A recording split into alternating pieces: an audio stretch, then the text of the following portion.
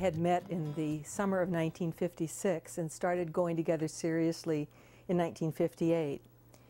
But finally in 1960 we were able to be in the same town together at the same time when he was at Concordia Seminary as a student and I was serving at Ascension.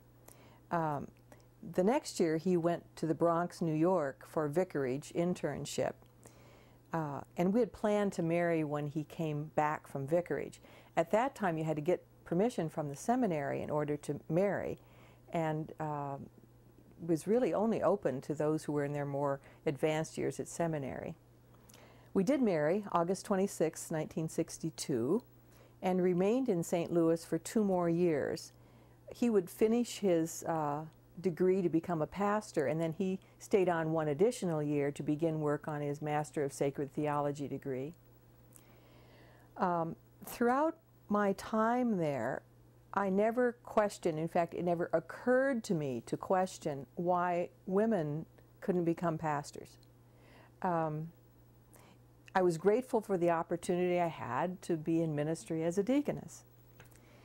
However, Concordia Seminary at that time did open an MAR program to teachers in Missouri Synod. And because some of those teachers were women, it would become clear that some women would be able to take some graduate courses there. Now, Pastor Henschke was already doing a PhD while he was serving in the parish, so the congregation had this readiness for their workers continuing their education in a formal way.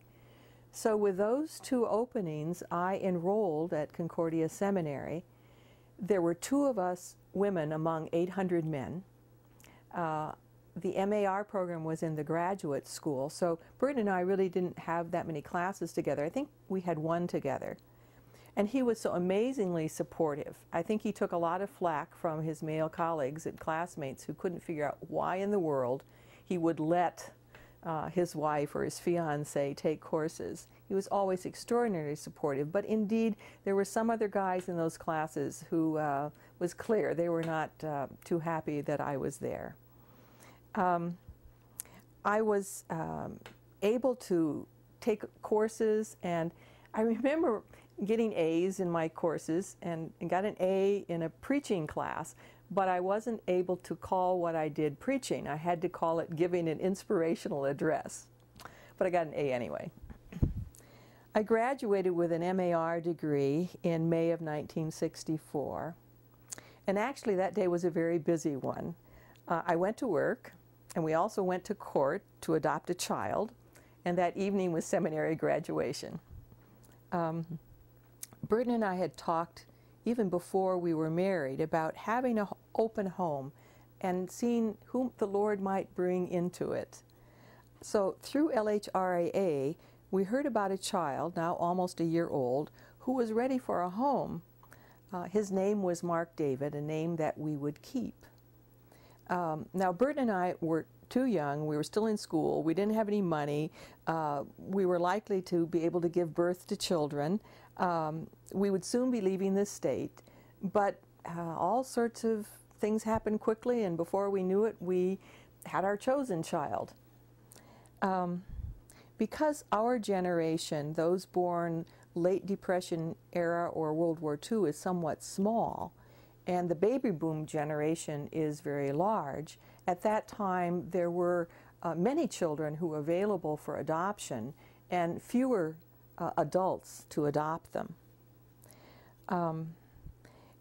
When we went to my graduation that night, I said to the men in line with me, "I became a mother today." They said, "Oh, no, you didn't." But here up in the balcony was Burton with Mark. Our time in this magnificent old city of St. Louis was full. Seminary, ministry opportunities, free seats at the Muni Opera in Forest Park, and the St. Louis Arch was just beginning to be built. And although we would leave the Missouri Synod later, St. Louis still plays a very significant place in our lives.